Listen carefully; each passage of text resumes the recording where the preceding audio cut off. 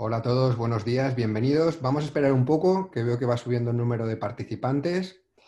Hello everyone, welcome. Let's wait a few seconds, minutes, because participants are still checking in. So, yeah, let's wait like a little bit more.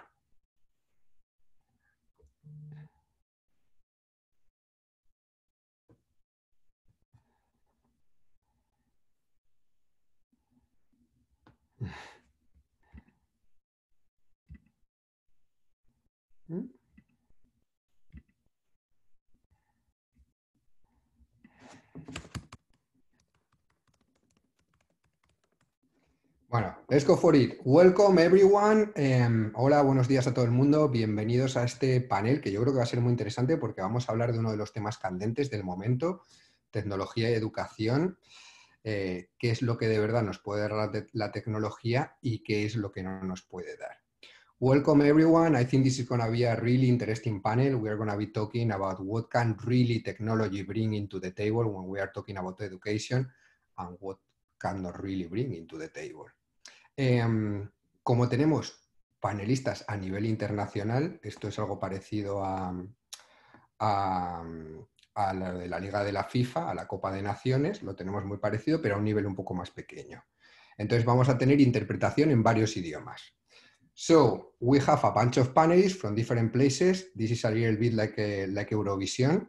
So, we have participants from many places, and we are going to need interpretation. So, we have different channels for connecting. This channel is going to be the original channel. So, the whole conversation is going to be in Spanish and English. But if you want to connect only to Spanish or English, you have a button down here that is called interpretation and you can choose your language. Entonces, este canal va a ser el canal central y la conversación va a estar en inglés y en español.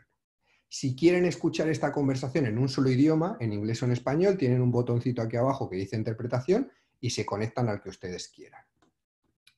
Entonces ahora ya simplemente voy a ir en español. Por cuestiones de calidad de sonido, lo que vamos a hacer es que vamos a tener todos los micrófonos en off y si quieren hacer preguntas a los panelistas, nosotros encantados, nos los pasan por el chat. Vamos a tener el chat abierto en cualquier momento y nosotros le daremos esas preguntas a nuestro moderador. Así que es todo. Disfruten y les dejo con Mercedes Mateos. Muchas gracias. Muchas gracias, Pablo. Buenos días a todos. Voy a pedirle a Andrea que me ayude con la presentación que tengo para este momento. And I'm going to switch to English right now. Good morning, everyone, and thank you for joining us today. Before moving into the panel, I would like to provide a little bit of background and present a few numbers about why we started this project and why we are here today. In 2018, the government of Paraguay started an ambitious process to transform their education. And in October that same year, we helped them organize an international conference with worldwide experts to discuss the role of technology in that transformation. Many countries in Latin America and the Caribbean were debating at the time about the same topic. Andrea, if you can stay in the first slide, please, in the first slide. Thank you so much. So many countries in Latin America and the Caribbean were debating at that time about the same topic, and many were also struggling to improve student learning, expand the set of skills that were traditionally taught to new skills such as digital or computational thinking. And overall, they were also challenged with great inequalities, both in terms of access and outcomes. There were, of course, as usual, the believers in technology and the skeptics. But what we couldn't imagine at the time was that a pandemic will put all of this discussion at the forefront of the education debate and somehow move the skeptics a little bit to the believer side by making them realize that under certain circumstances, learning cannot continue if there is no technology. And now let me quickly walk you through a few numbers to contextualize what this means for the region, for the Latin American and Caribbean region. Andrea, please, thanks.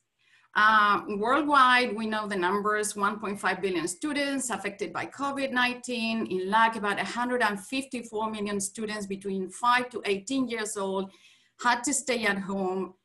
To this number, we should, of course, add those that are now in pre-primary or kindergarten that are not accounted in this number that I just mentioned. Most of the countries had to close the schools, and many children and youth were left without access to remote learning. The question is, what does it mean in academic terms? That means that many students lost schooling for half a year, and unfortunately, we are still counting. That many students will not come back to school because they lost motivation to continue. They were put to work for economic reasons in some of the cases, in many cases.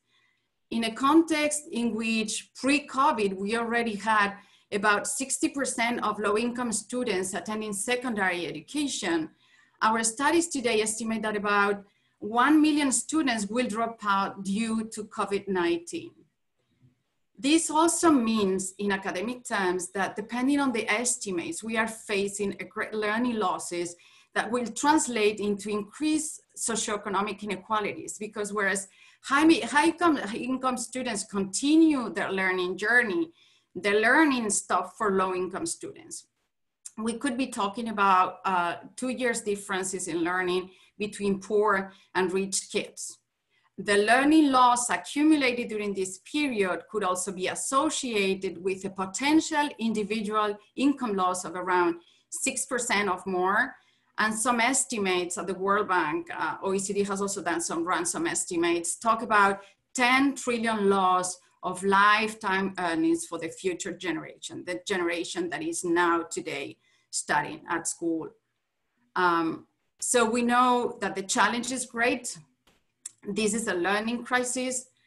And in contrast, the question is, where are the countries ready for that? COVID arrived in a context of underdevelopment, not just in the region, but around the world. These are the numbers. Global education and training expenditure is today a more than a 6 trillion industry. However, and the estimates also tell us that education expenditure in the next 10 years will increase, will grow to 10 trillion.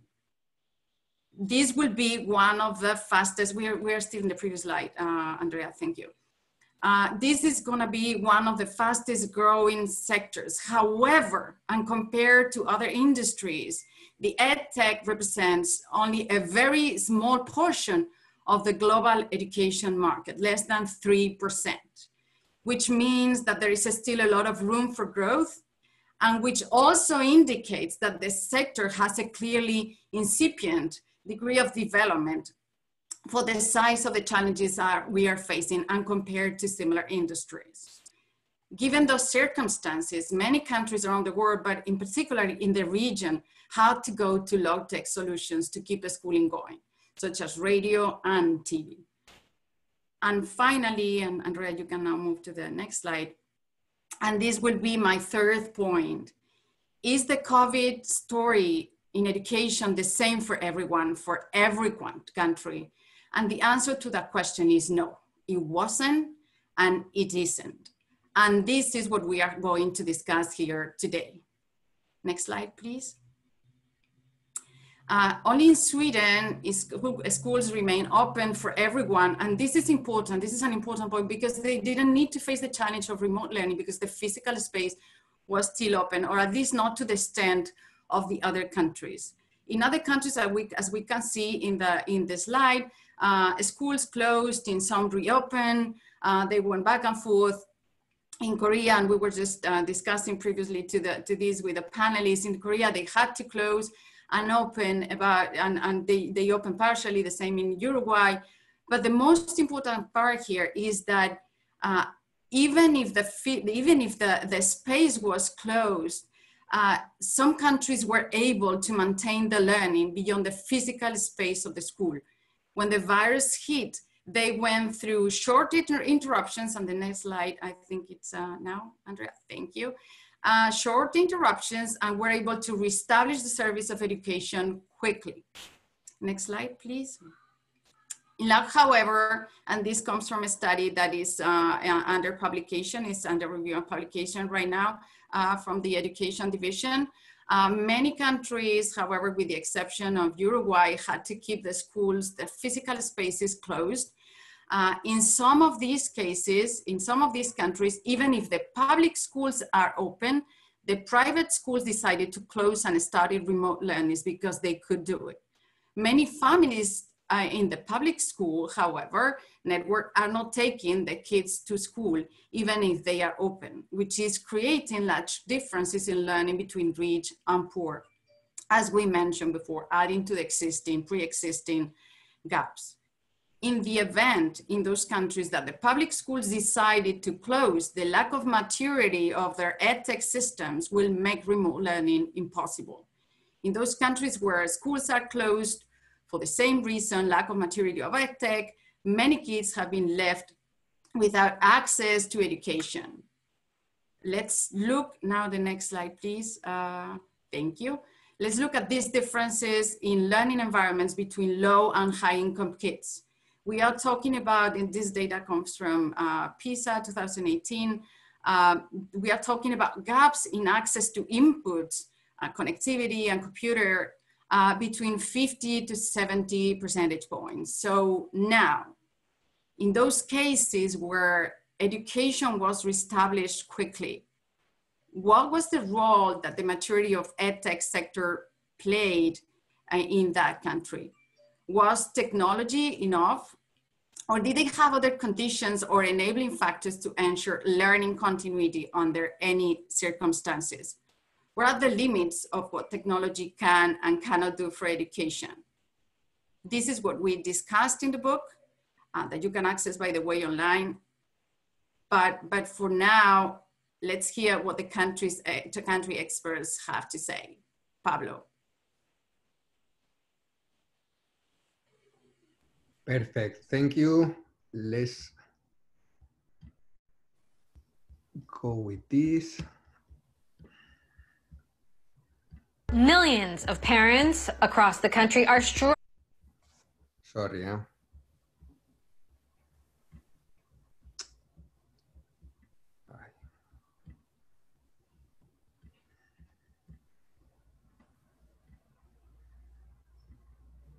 There we go.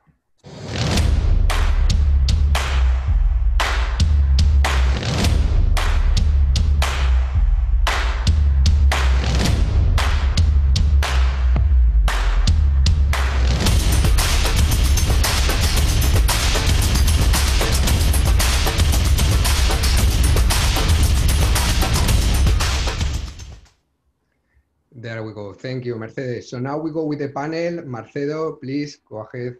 It's your turn. Thank you, Pablo. I think that I have open mic. I do. Hello, everybody, and welcome. We're happy to have you here in this conversation. This is a truly global panel. We already anticipated that. I'm going to introduce them very quickly. Mr. Olli-Pekka Heinonen from Finland is the director. The general director, of the Finnish National Agency for Education and a former Minister of Education in Finland. Olli, welcome. Are you there? Yeah, I'm here. Thank you very much for being here. Thank you for being here.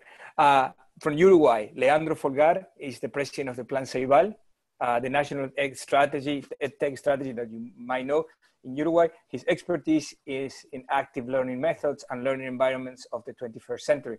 I might add too that Plan Ceibal became very shortly, days ago, a new member of the 21st Century Skills Coalition led by the IDB. So we're happy to have you here. Leandro, are you there? Hi, I'm happy to be here too, and to have this interesting conversation. Thank you, Leandro. From Korea, Ms. Suin Lee is the co-founder and CEO of Numa, a edtech company based in Seoul and Berkeley. It offers learning apps which empower all children, including those with special needs and limited resources, to become independent learners. I have a note here to say that the Numa's KitKit school is the co-winner of the Global Learning X Prize competition. That's a big achievement. Suin was named also a Schwab Foundation Social Entrepreneur of the Year 2020, and also an Ashoka Fellow. So Suin, thank you for being here. We're very happy to have you with us. It's great to be here. Thank you. And we love your background. We already commented on that, so we're going to eventually copy you. Last but not least, Mr. Richard Culata from USA. Richard is a friend of us. He's the CEO of the International Society for Technology and Education, Esta, and a former director of the Office of Educational Technology in the U.S. Department of Education under the Obama administration. By the way, Richard, I have to say too that your background is nice. We don't see it now. I don't see it now. But it's not as nice as Sue. Not as nice as Sue. She has me beat, but I'm trying. Yeah, I know. You did your best, so we appreciate that. So let's go to the conversation very quickly. So 4 different perspectives from different countries. I need to take advantage of that. So let's start with Sue and think about what happened to Korea during the crisis, what's going on right now, and what was the evolution of that. So education system open, close, what's going on today? So like other COVID responses, Korea's centralized system and really well-trained human capital were the great response to overall COVID crisis, including education. So the schools are reopening right now, but it's still partial. So children go to school only once or twice per day, except for the what it is, 12th grade that is preparing the school exam. So in the sense of delivering education, all the infrastructure Korean government has developed, like the education TV channel and all the online infrastructure and other method that is delivering between teachers to parents are working really greatly. But because they respond really well, now we can see the shadow and left behind people in this really well-maintained system. Great. I'm going to ask you later for sure about that. Let's see. Oli, we discussed a little bit about Finland and what was going on today in Finland. Mercedes showed there the situation of closed schools actually open. So I want to ask you about the current situation. How do you got to the current situation? Yes, we had schools closed for 8 weeks in Finland. But what happened here and what we are really happy with is the fact that the learning never stopped. Mm-hmm. So we were able to move in 2 days from schools to distance learning. And then we came back to school for the 2 last weeks of May. And now the fall semester has been open and 99% of the Finnish schools are open now. The 1%, there's guarantees because of the COVID-19 cases and so on. I would say that there have been effects on the distance learning moment, because some children were kind of suffering from the issue that they might have had kind of problems at home, or their kind of self-managing skills were not that good that they could keep up. But we also saw students who were flourishing like never before. So the kind of effects are very diversified. I have so many questions about that, the flourishing and the lagging behind. I'm going to go back to you in the second round of this conversation. Richard, I always thought the US should be a very heterogeneous system. It is by definition. You have so many districts here with the capacity to act independently. Yet, it seems to be that in the US, you have a quite homogeneous response to the issue. Would you concur with me, or is that my impression? So I would say we had a homogeneous response. That is now changing. All right. So every day we're now seeing a real dispersion, and we had everybody online, really across the board. And now you're seeing 3 groups. We have a group that is online. We have a group that's in a hybrid situation. So some days in school, some days at home. And then we have schools that are back to full day normal school again. So it's a real mix here. Thank you, Richard. I'm going to go back to that too. I promise, Leandro, Uruguay was the first one to actually open schools in Latin America and the Caribbean. You started with rural schools. I remember that much. So how do you see it working so far? And my main question is, how do you treat issues of COVID? When COVID shows up in one school, one district, how do you manage that? Well, actually, the response in Uruguay had to do with, we had all students connected very, very soon when we had to close schools.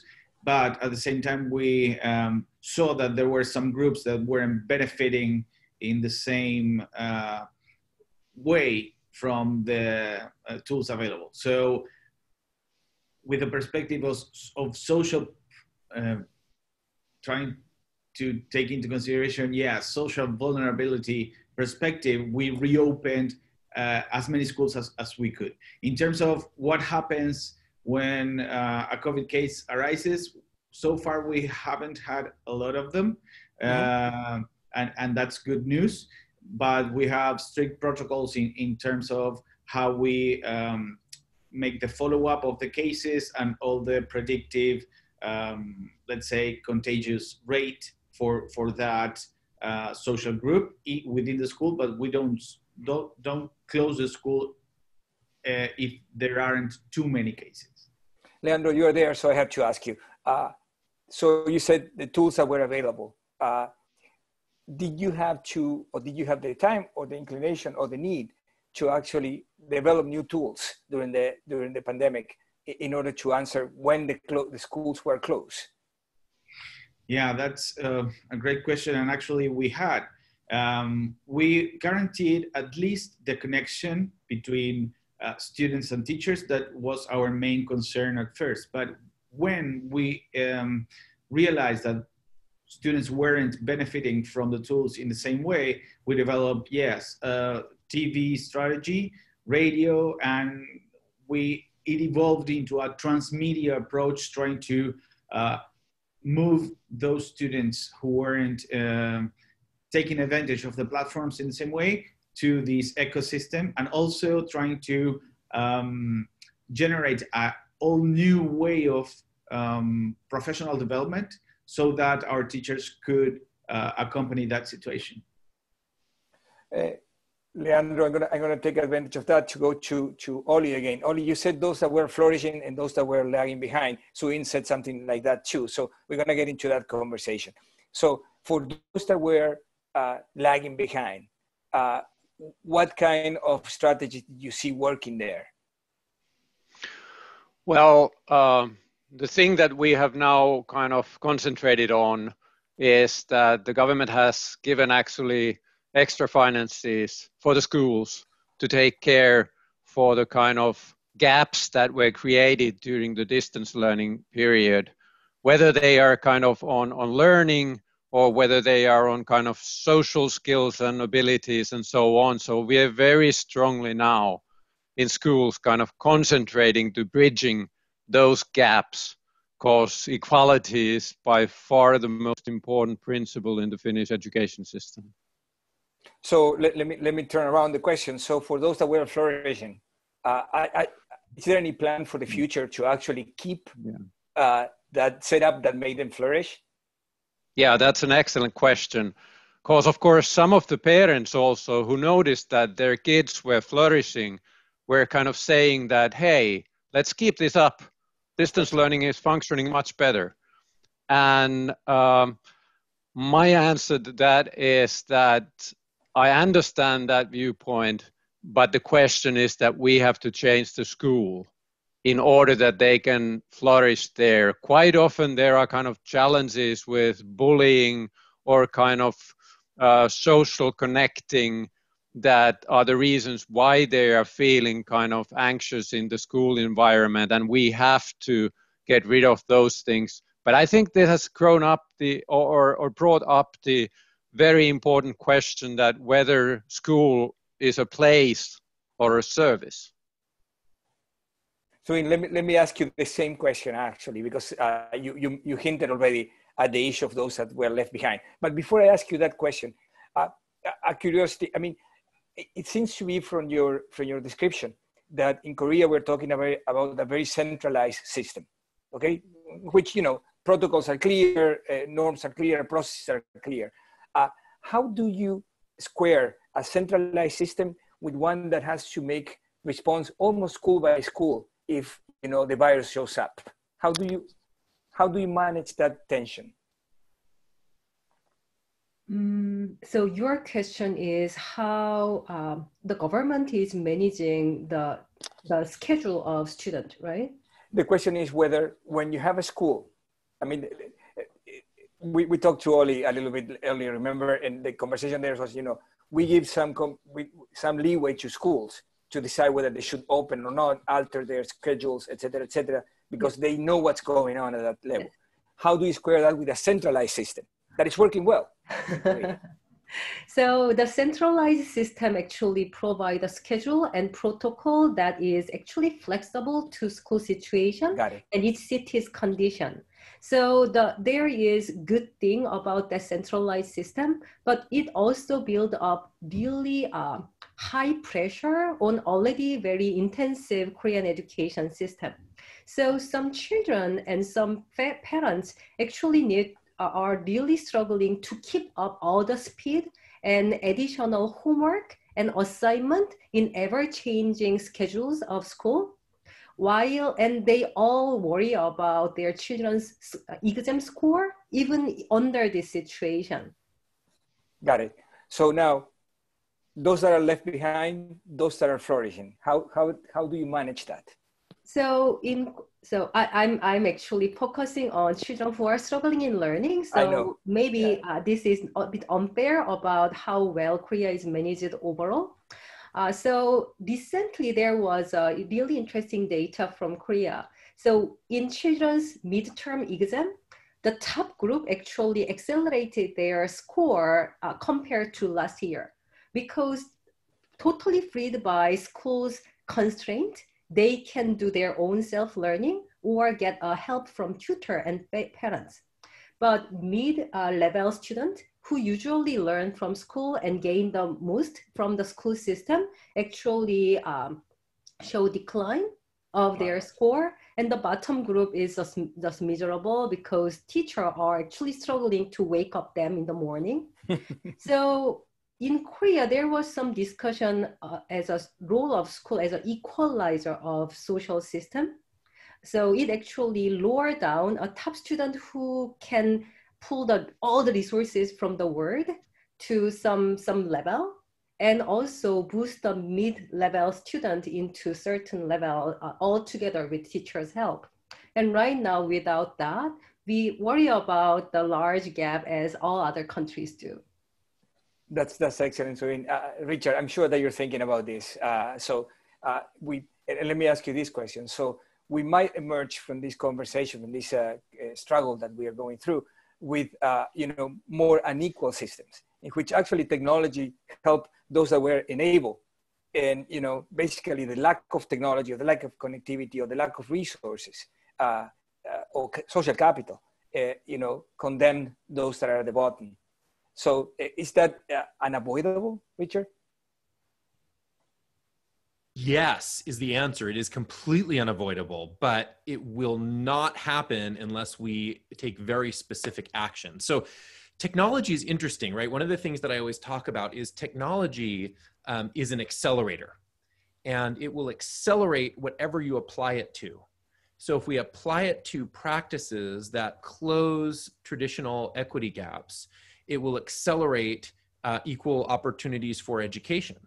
If we apply it to practices that are ineffective practices, that it will do the exact opposite.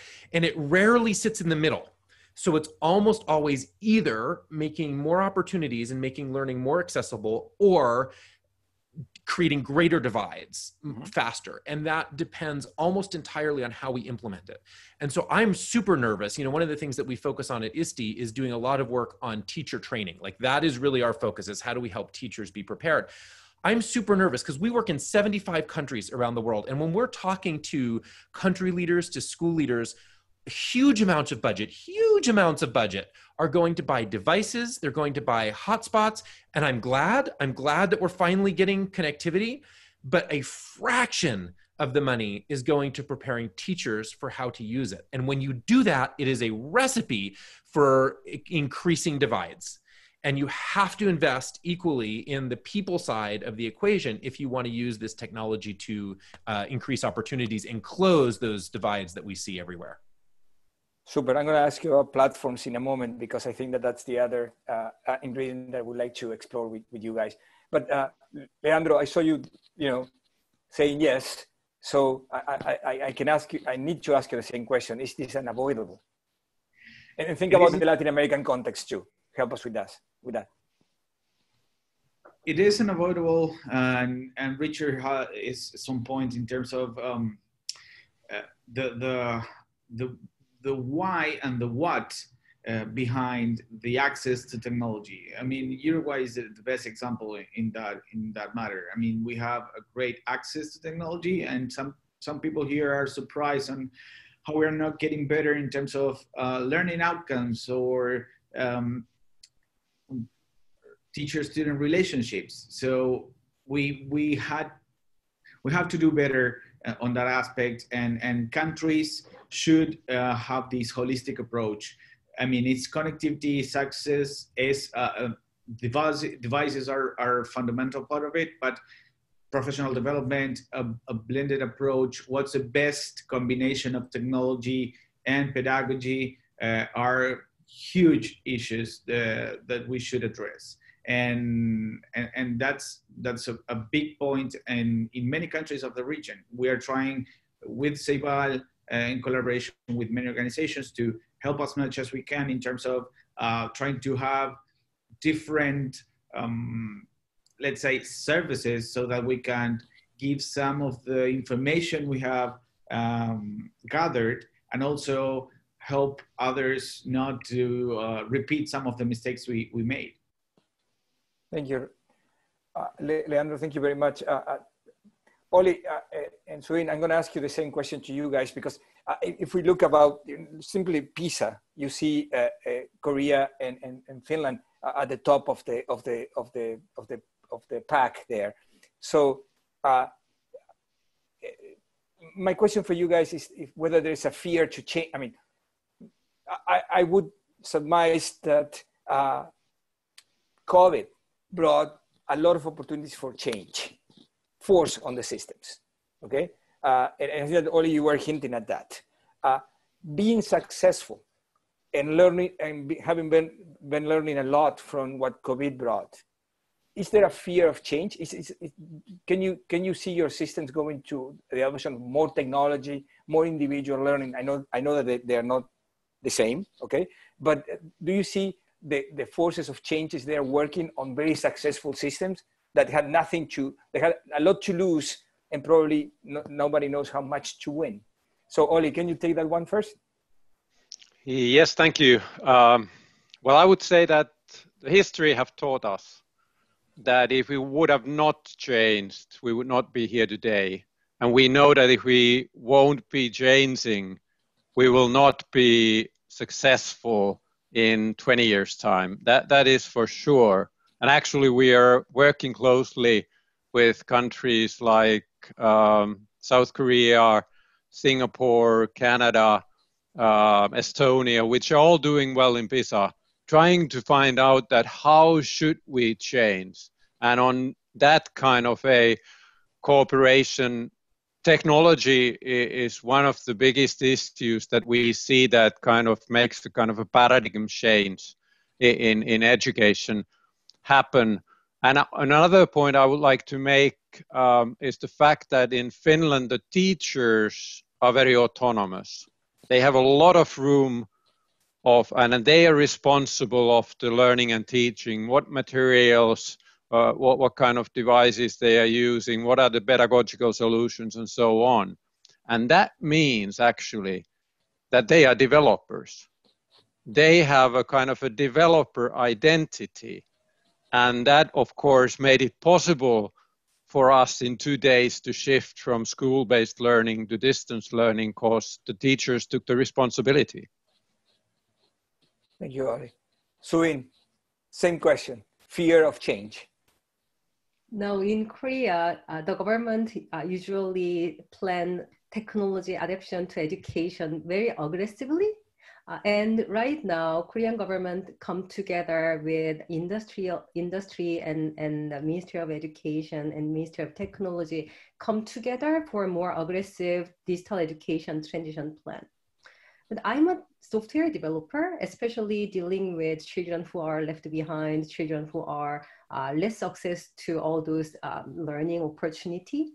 So we actually try to demonstrate the self-learning solution for early literacy for immigrant families and low-income families right now, and testing and implementing right now to demonstrate to the government the potential of digital technology to close the gap and support the most vulnerable learners with those technological tools.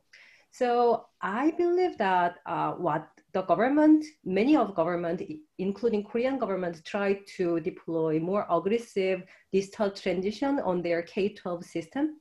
But there is a fear that another failure and without the enough support from ecosystem like software developers and innovators or the tech infrastructure developers.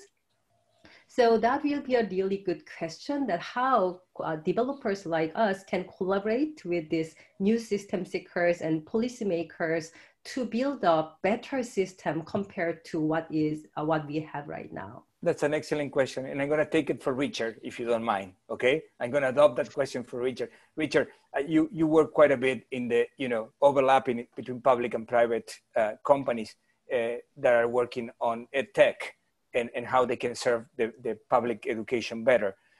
So are we going to see a different conversation moving forward after the COVID? I know that this is a futuristic question, and I'm sorry for asking it, but it's Suin's fault. It's not mine.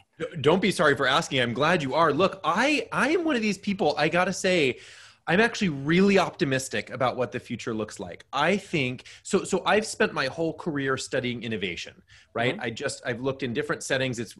I'm a nerd, that's what I do. And one of the things that you see over and over again is that innovation blooms after a crisis, right? And we see that over and over. And one of the things that we see in education is we have this huge crisis right now. It's been this kind of very disruptive moment. But on the heels of this, I think we have the opportunity to really question some of the problems that we've dealt with for a long time in education. I know when I talk to school leaders and country leaders, one of the things they tell me is they say, there are things that we were never allowed to question before, like how long the school day should be, or does everybody have to be in the classroom at the same time? Or can we be using expert teachers that are not physically in our building if we don't have expertise close by? We were never allowed to ask those questions before. But now, all of a sudden, we're allowed to, and we've done some of that. And so I actually believe that we have the opportunity there, again, in English, we say silver linings, right? And I think there are some really important opportunities that we can take advantage of. And we'll probably look back on this moment and say, this is one of the best things that has ever happened in education. Even though it's super painful right now, I think in hindsight, it will be a moment that has really made some change that has been needed for a very, very long time. So let me ask you to do that prediction, to make that prediction for the US specifically. Specifically for the US. I'm for the US and for the rest of the countries. I'm a little bit more on the pessimistic side. I wake up at night thinking, we might be losing on an opportunity, and we might end up on January of next year being on the same position that we were in January of last year.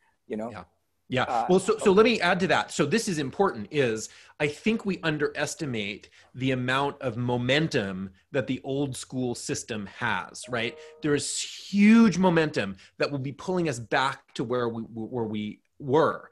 And one of the worst things, honestly, the worst thing that can happen out of all of this COVID moment is if school in January 2021 looks like school did in January 20. And you guys, that's on us. Like, we have to make those changes. And Marcelo, you talked about the role of technology and technology companies. We're seeing lots of good innovation happening. We're seeing products that are much more usable, much easier to use, much more helpful, right? But again, it is hugely dependent on how we as education leaders choose to use those tools. And if we use them in the right way, I really do think we're at an inflection point. If we don't, we do have this risk that the old habits will drag us back to where we were in January 20. Super. Leandro, we discussed this many times, so I'm going to do it public now. So are you optimistic or pessimistic about whether we can emerge from this crisis with a totally different understanding, or at least an important different understanding of the system? I don't want to say radical, because radical comes, a little bit too optimistic there. Go ahead, please, Leandro. I am optimistic by nature, let's say. All right. So I am optimistic, and I am seeing evidence also, trust, but also check, So in terms of things happening here in Uruguay, for example, the program Se Vale en Casa is not going anywhere after the pandemic.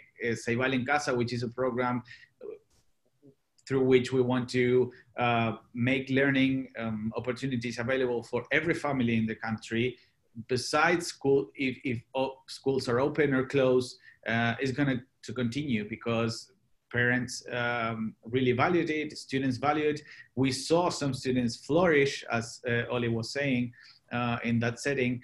Also, there are many transmedia efforts, and this new way of thinking of the pedagogical approach in every single setting of the school system. So I'm optimistic. I think too that it's good to hear that Richard thinks we are underestimating the momentum. That's also very optimistic. So I want to think like that also for the Uruguayan case. I think that we should design for that innovation, for the acceleration of that innovation. I think that authorities in education should be designing certain structures so that we can accelerate those bright spots that we are seeing everywhere. And Yolando, I'm turning into 15 minutes towards the end of our conversation, and I have so many questions here from the audience, so I'm going to use them because they're much better than mine. So I'm going to start with you, Oli, with this question from Robert Chatfield that says, would the panel, that is to say, would you agree that this situation, the situation in which we are now, represents a punctuated, I'm sorry from the pronunciation there, punctuated equilibrium? Education will never be the same again, and that is a good thing. We will enter an area of mass customization in terms of delivery. And how do we achieve that without leaving the poor student behind?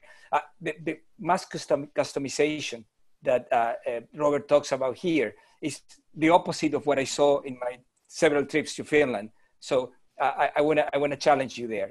Do you agree with Robert there? Yes, I would agree. I think it's very difficult to think that we would go back to something after the COVID-19 might be over. I think it has kind of showed us a new direction. And one thing that has been very clear is that now we've seen that how strong the interconnection between well-being and learning is. That if the well-being is not there, the learning won't happen. And this kind of means that we have to find ways to take the kind of personal needs of well-being and learning better in the kind of focus in our schools. But that is not actually contradictory to the idea that if we want to achieve kind of deep learning, then learning together is very powerful.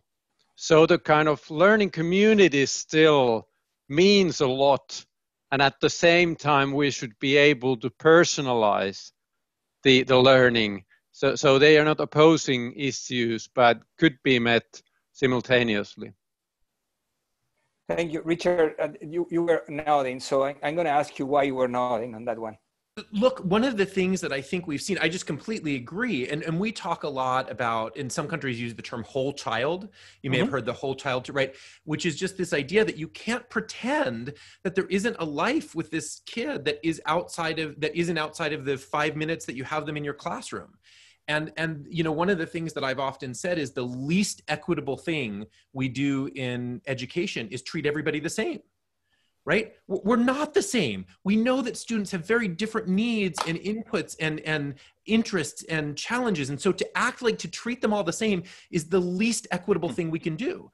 But it's hard. It's hard in a classroom. In a traditional classroom, it's very hard. I used to be a teacher. I had 30 kids sitting in a classroom. I was in high school, so I had 6 classes of 30 kids sitting in a high school. It's very hard to customize in an environment like that.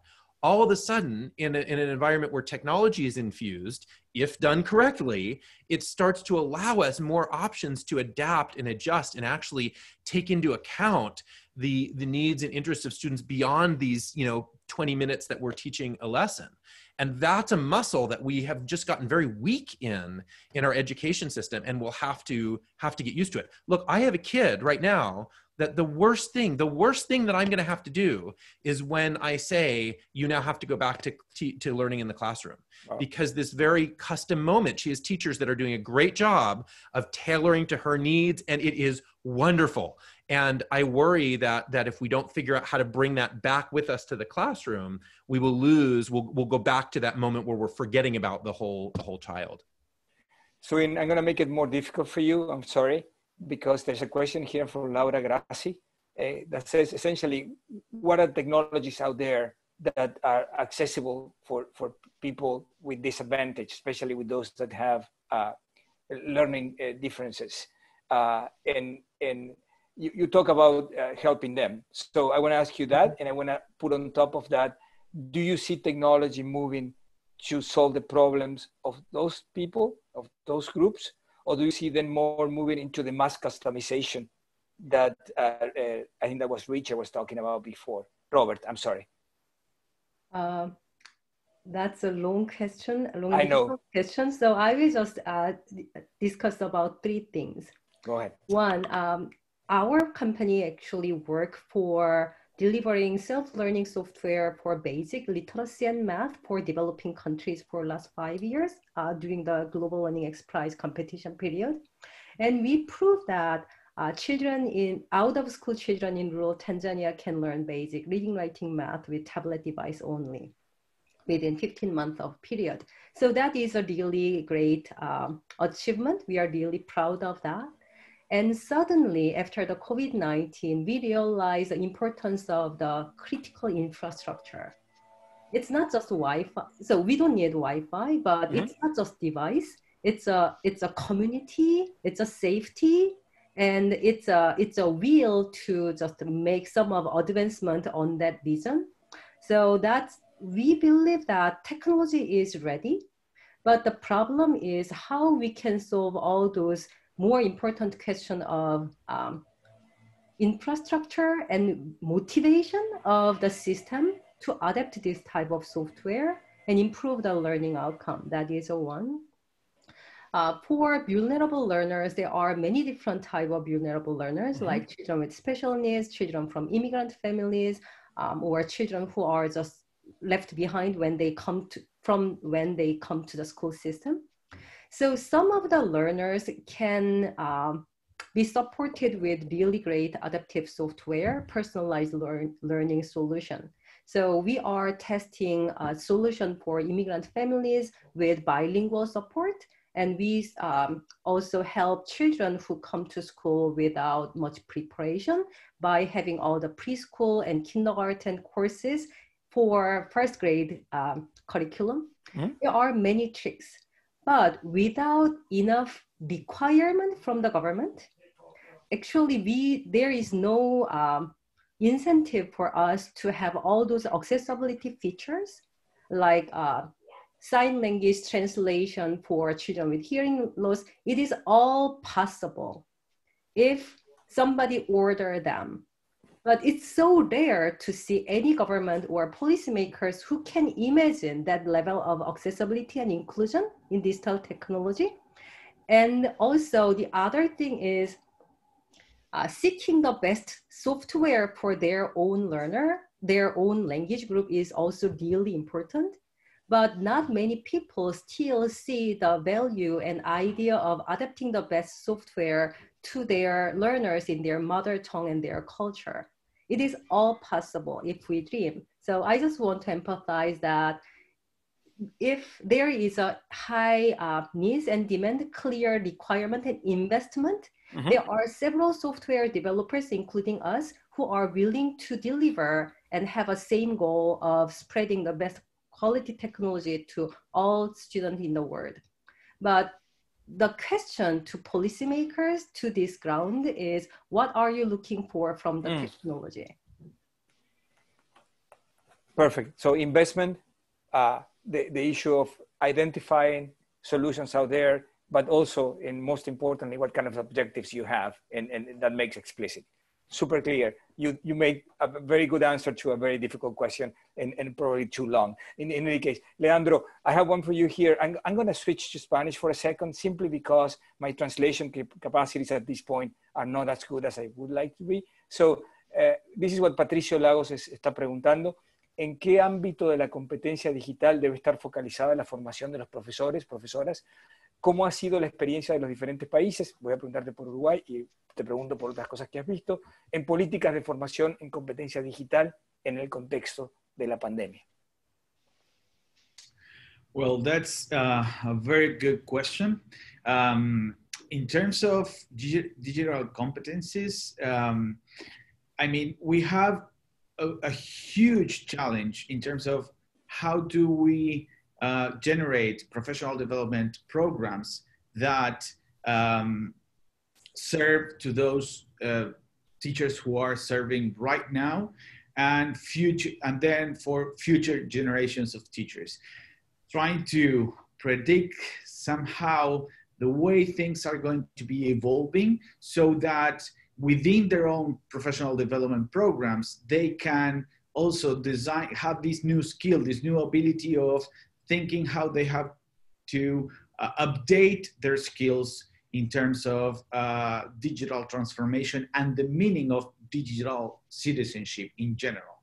Because we have a broader perception of what digital community is, what digital skills are, and what digital citizenship means in every context. It's different for Uruguay, Korea, Finland, and the US, just to make reference of the panelists now right here. What we are trying to, the path that we're trying to walk here is paying a lot of attention to international community.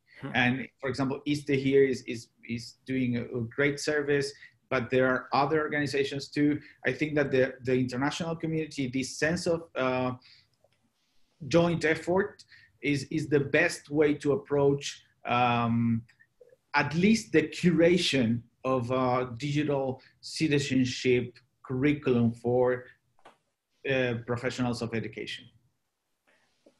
Thank you, Leandro. I'm going to re-ask you this part. Do you think that we're asking, I mean, the ownership of the teachers' demand for this kind of digital education or digital training, are we asking the teachers for too much if we let them decide individually what they need? Do we need something that is massive and permanent? I think that we should get to know our teachers better. Every organization in the world who serves teachers and students should rebuild their strategies to know our teachers and our teacher students better. That's the first part of it. The second part of it is teachers showed us that they have the capacity, they have the possibilities. I mean, in Ceibal here, we have right now 9,000 teachers getting ready using our benefiting from our online courses, blended models, and we are listening to them all the time. They are doing it. They are asking, they are requesting, they are building with us if we give them the space for doing so. So, I mean, they have the capacity to think of themselves for the teacher 4.0 or whatever number we are right now in the development. But at the same time, we have to be sure that we have a quick channel for feedback, for getting to know what they are needing in this specific time and with the digital context that we build for them, because every educational system is going to build a slightly different blended model with a great diversity, which is exciting, but at the same time challenging. Very challenging. Thank you very much, Leandro. Oli, from Stephanie Hall here, I have a question that I want to ask you. It's, are there examples from any of the case countries of good guidance for schools when partnering with edtech companies? And she asked also, should there be rules around cost to the schools of amount of school funds that are shifted to such providers? The whole conversation about schools and technology companies, and I guess that I'm asking you for the Finnish perspective, but also any other cue that you might have for us. Well, I think that, for example, my role as heading the National Agency for Education, my role is to kind of bring together the whole kind of digital learning's ecosystem, the different partners, so that actually we can together to decide that what are the principles and rules that we are working together. So cause if we kind of do our job in our silos, we will not get kind of sustainable solutions. The implementation won't be there. The kind of everyday reality of schools is such that there is such a hurry all the time, and there are so many things to do that if you try to push, it won't work. So there needs to be a kind of an continuous discussion. We in Finland have a system that the school providers, which are mostly municipalities in Finland, they are responsible of the kind of content and the platforms and the connections. So it's their point of view to kind of to make those investments, and in doing that they have to be sure that they are treating all the different actors similarly. Thank you, Oli. For you, Richard, now, so I'm trying here to translate, and says essentially... Puedes decírmelo en español, si es más fácil. Sí, but, you know, ¿qué aprendizajes consideran que se han potenciado en el contexto de la pandemia? The question is about socio-emotional skills and whether you can teach them using technology or not. Yeah, I mean, this actually ties to the question you were asking Leandro, hace unos segundos, porque it's really, we talk about digital citizenship, right? La ciudadanía digital. But when we say digital citizenship, what it almost always looks like is don't share your password, don't upload a picture that's inappropriate, don't be a jerk online, right? But that is such a narrow slice of what it means to be a digital citizen. I mean, imagine if that's what we taught real citizenship, right? Like, just don't steal things and don't beat people up on the street. That's all you have to do to be a citizen. No, of course not, right? And so we need to make sure when we talk about digital citizenship or ciudadanía digital, that we're talking about the full version of it. It means knowing how to engage with somebody who may have a different belief than you do in a virtual space, and do it respectfully, and know how to recognize not just true and false information. That's actually pretty easy, even though we all struggle with it, but recognize bias that's in digital information. Learn how to use digital tools in digital spaces to improve your community, to make the world around you a better place. Those are all of the skills. And yes, of course, online safety. We do want you to be safe online. But I think that's the thing, is that we've just gotten very narrow in our definition of digital citizenship. And we have to, we have to expand it. We have to ampliarlo, because it's got to include, as we move, we're moving the most important experiences of our lives to the digital world. All of the most important moments that we have, many of them are now happening in a virtual space, but we're not teaching how to be good digital people. And that's something that is going to come back to hurt us if we don't get ahead of that and start being much more thoughtful about how we teach digital citizenship. Thank you very much, Richard. I think that digital citizenship is what we're doing by starting on time and also finalizing the conversation on time. So I'm gonna be a good digital citizen. Suin, thank you very much for being here. It was a real pleasure, great conversation. Oli, thank you also for your generosity in sharing your experience. And Leandro, as always, for being a permanent partner with the IDB. And Richard, I don't have any more to say that, other than, we learn quite a bit from you, and we admire your organization as well. So thank you very much to everybody on the audience, and we'll hope to see you soon. And please take care of yourself. Take care. Bye.